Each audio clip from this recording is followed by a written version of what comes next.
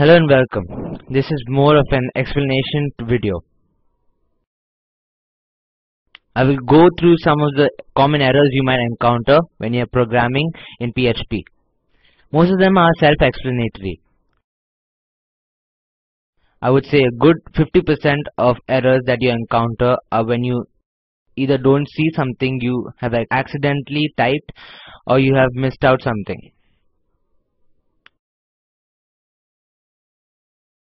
Everyone makes such mistakes, missing either a semicolon or adding an extra bracket or something like that.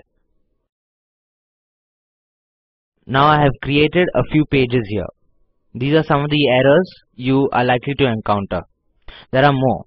This list isn't exhaustive. This will just cover some of the basics. I have got a context editor ready to take you through each error one by one. So the first one I'm going to explain is this HTML. I used a lot of HTML embedded in a echo command here. If I try to run this page here, we get this error here. It says parse error and we get this message here. You really need to look for these, expecting either a comma or a semicolon. It gives us a line number, so this will always return a line number when we get one of these parse errors. It says here line 5. So if we come down to line 5, you can see here that is line 5, comma 19. We get all the information. Line 5 is here. Now there isn't anything visually wrong with this. The way PHP interprets a command like echo is that we get the starting point, our double quotes here, and our ending point here.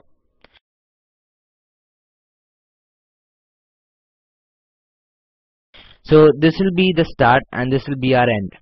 Now what's really happening here is that because we are embedding the HTML, we are using double quotes in between, and this means that the echo command would be read as starting here and ending here. I think I've explained this in my echo function tutorial.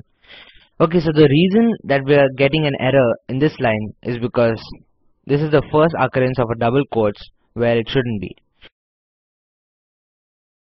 Now technically, PHP hasn't picked this up, so this shouldn't be here.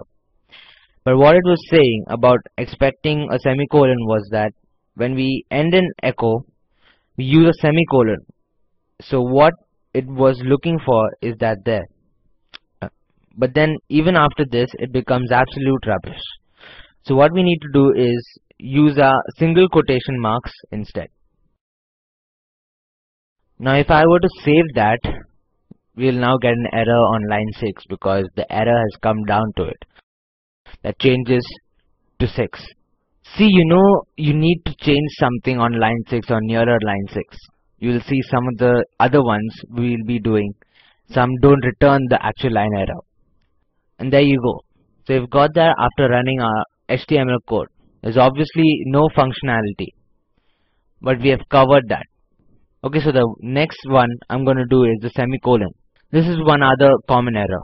We go back here and click on semicolon. We've got a parse error here expecting a semicolon. Now why are we expecting a semicolon? This code looks okay. We have got a variable here with Alex. We have another variable here with Alex. We're comparing these variables. We need double equals in there. If this condition is true, we will echo this message. Now if we go here, line number 9. So obviously this is a very simple code. If it were a bit more complex, we came to line 9. But this is in fact line 9. Now looking at that, there's nothing wrong with line 9. But in a way, there's something wrong with that line. What we have is the way PHP interprets the pages. It's on a single line basis. So the code we see here is the same as that. That would actually compile and work, but because this is down here and this is the same as up here, we are still expecting a semicolon after that. If we do this, this is still a valid code. So I have added a semicolon there, although to the human eye, visually it should be there. We can bring it down here. So let me just rerun this code.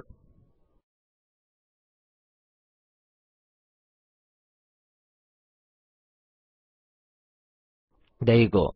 So we get a successful page. Obviously, if I were to put that up here, that would also be a valid code as would that. So PHP doesn't work on the basis that there's an error on this line. It usually says the current line can be run maybe because of an error on previous line.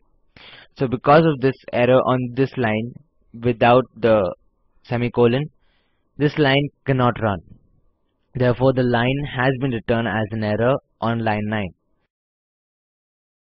You can see that there. So that's two basic errors that we have covered.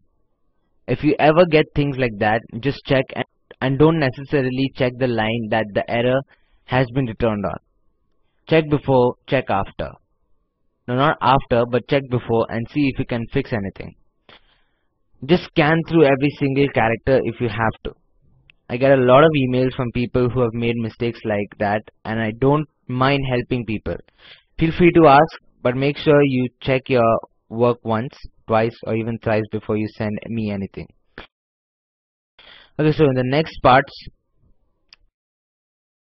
we will cover the rest of the error pages. See you soon. This is Ivan Verki, dubbing for the Spoken Tutorial project.